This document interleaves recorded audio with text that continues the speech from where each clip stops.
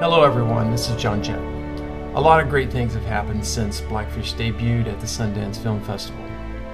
As many of you know, SeaWorld recently announced that they were ending captive breeding of their killer whales. This is definitely a step in the right direction, and you, the public, made this happen.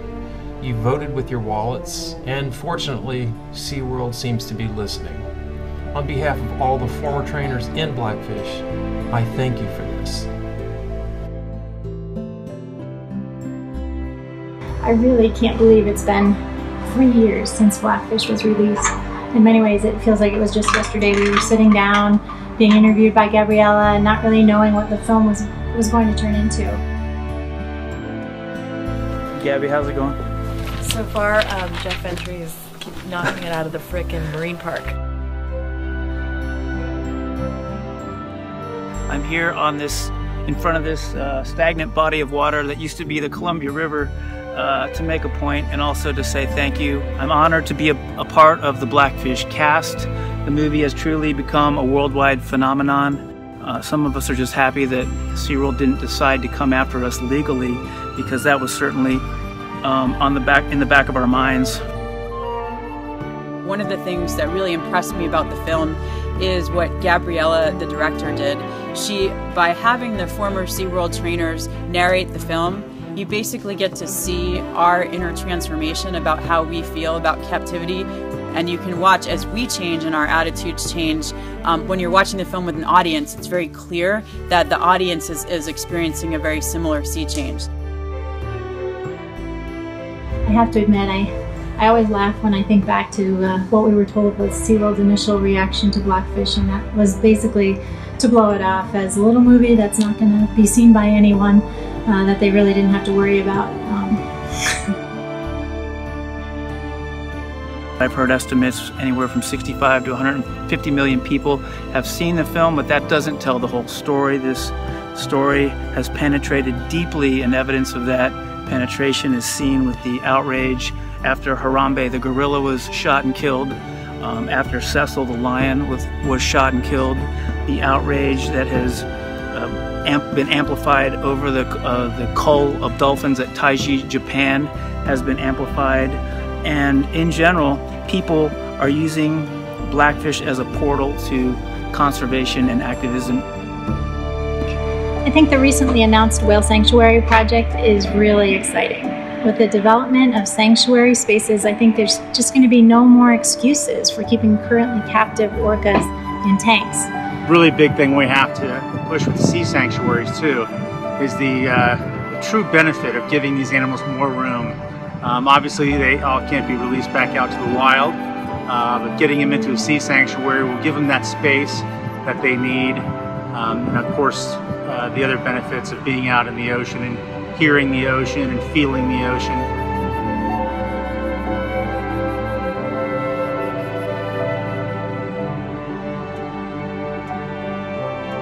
A lot of people ask me, what can I do? After they see this film, I really like what Louis Sahoya says. What are you good at? Do that. So if you happen to be good at posting on social media, do that. If you're a writer, write about it. If you're a dancer, bring that into your art. Talk to people about it. Whatever you can do to get the message out, that's what's important, and just talk about it.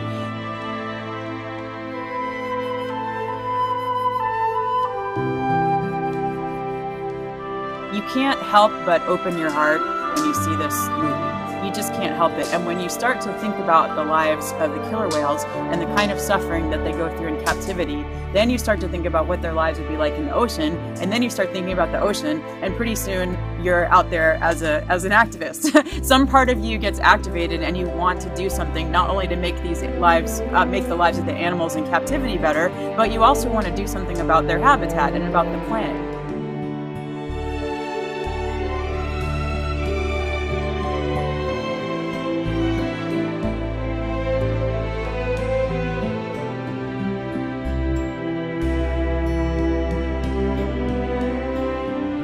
It became really clear that SeaWorld had been controlling the narrative on captivity and whales and dolphins being used in entertainment for about 50 years.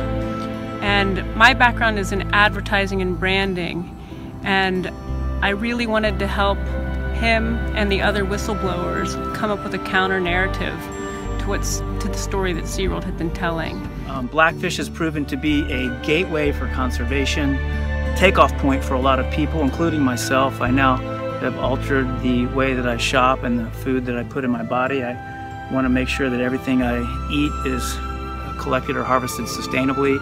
I've learned a lot about things like trophy hunting and factory farming and shark finning and ocean acidification. SeaWorld Fact Check, another great website that was started by a lot of you guys out there, and a lot of contributors to that. Give people the real facts of what is actually going on out there. All the hard work by Voca, and the list goes on and on. Again, very proud to know you guys and to be part of SuperPod. I hope this keeps going for a long time. Youth involvement in activism has the potential to make huge changes going forward. There's something that has happened to get the issue traction, and that is this movement in social media. It's decentralized. Nobody told anybody what to do. Curriculums have been developed for all grade levels. You know, Blackfish has given me the opportunity to travel around to give talks at universities and various forums, and I walk away both humbled and encouraged by knowing that there's so many great people in the world trying to do good things. I have an 8-year-old daughter, and it gives me encouragement to know that there are so many terrific people in the world. It seems to make her future just a little bit brighter. So once again, I thank you for this.